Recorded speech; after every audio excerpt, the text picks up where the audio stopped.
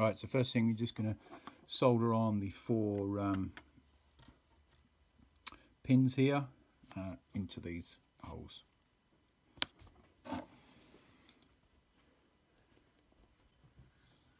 Okay, all soldered there, and we've got the 4 pins soldered there. So you've got the 4 headers of, as you can see there, ground, TX, RX, and 3.3 volt. So the next thing we need to do is put a 10k resistor, 10k resistor here, in line of the RX and 3.3 volts here.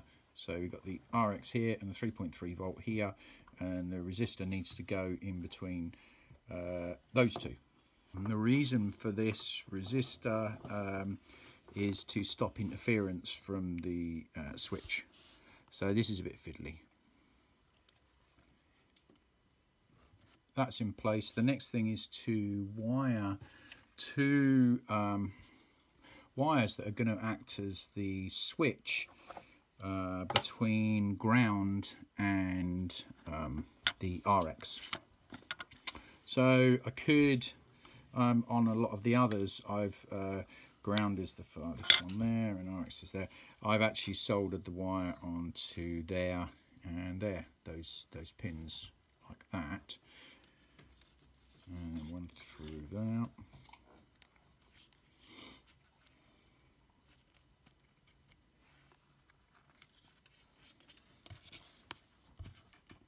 Okay, after a bit of fiddling, that's the soldering taken care of.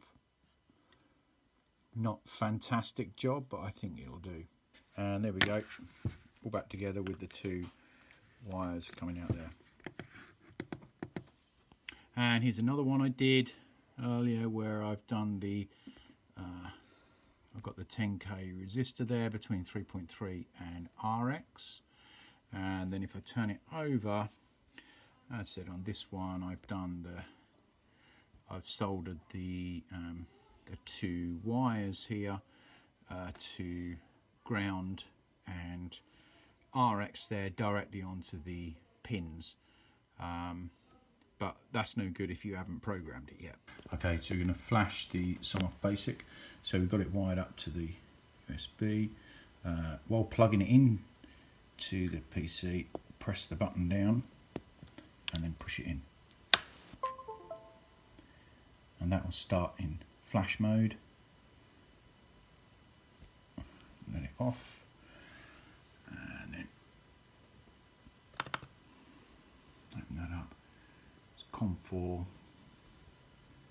select the Sonoff Basic bin, flash.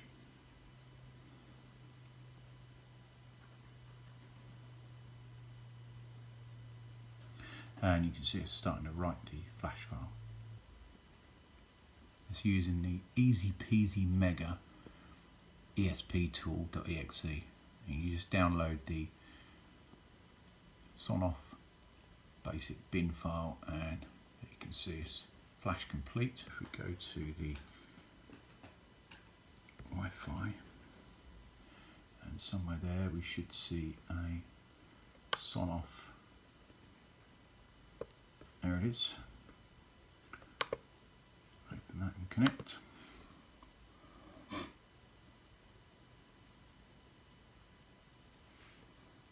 And give it the SSD Wi-Fi and your password.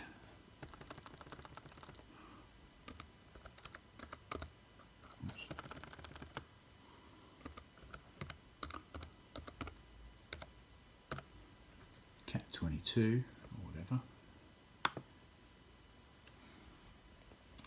So save that, that's now rebooting. So go to your router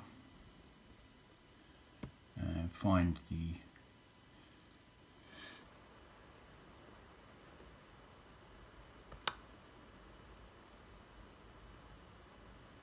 there it is. So 31 web page. Configuration, other,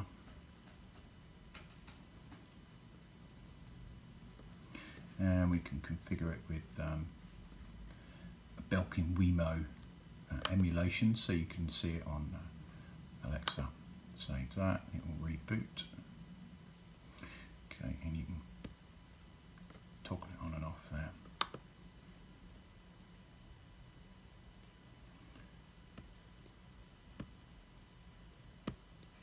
Here it's clicking. And in here you've got a console, and you can see the, the power on and off and so on. So in the configuration, configure module, we've got the pin configuration here. So we've got the serial in and serial out. The serial in is the RX that we attach the wire to. You change that to switch 1 and save that. They do also say turn off the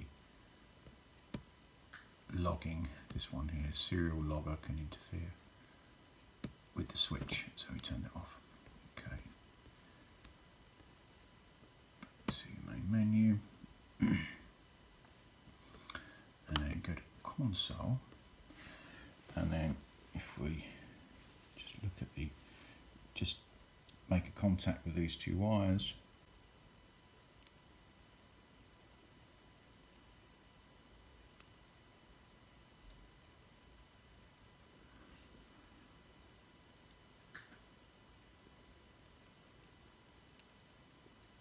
Okay, so previously we had the live in, live loop out and switch wire, all them 3 wires going into the ceiling rows of the landing light. So I took those all out, checked with the multimeter which was live in, for example, and then put a new junction box there and connected the live in, live loop out and switch wire to there. Done a new live out to the Sonoff Basic input, and then a separate wire out to the output, and then connected the switch wire to the 2 wires going into the Sonoff. Now the switch wire isn't live at all. It's got no current through it. All it's doing is making a connection between the 2 wires that are soldered onto the Sonoff Basic RX and ground, and it just makes a connection between the 2. So there's no live in the switch wire at all. I pulled all the wires out so you could see where they were going, but once pushed back in, this is what it looks like.